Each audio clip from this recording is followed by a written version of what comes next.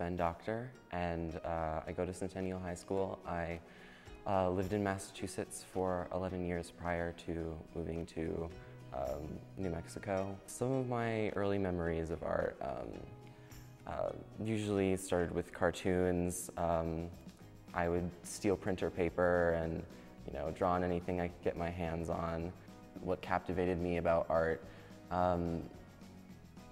was the imagination that was sort of put into it, and I really appreciated that, I guess, that people were able to put their ideas on canvas and without photography, and I thought that was a really interesting concept. There's a lot of experienced digital artists.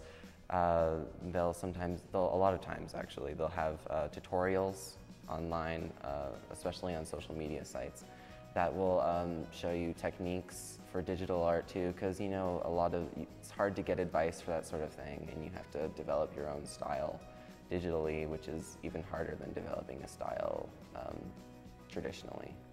The calmness of New Mexico is probably one of the most incredible scenes I've ever seen. The atmosphere gives a nice touch to my life here and sort of influences my art that way. I've visited Santa Fe, and the markets they have there for art are incredible. And I went to the art festival here.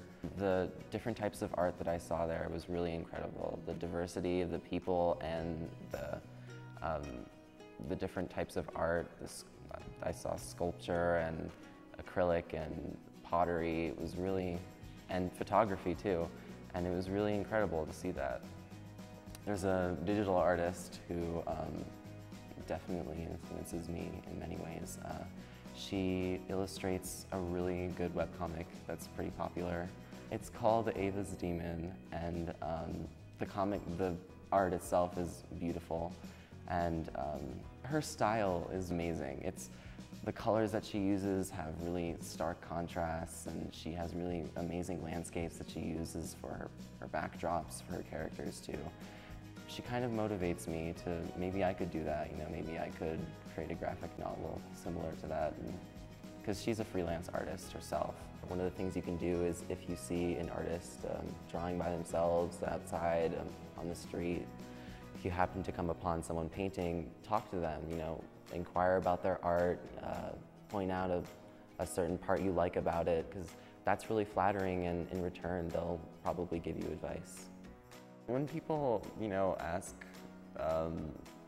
for my art or compliment it, I'm very flattered. It's something I strive for as an artist. At the very least, it's my hobby. It's something that keeps me motivated. I really do see it taking me to a career, but I'm only a high schooler. I don't know what my future holds.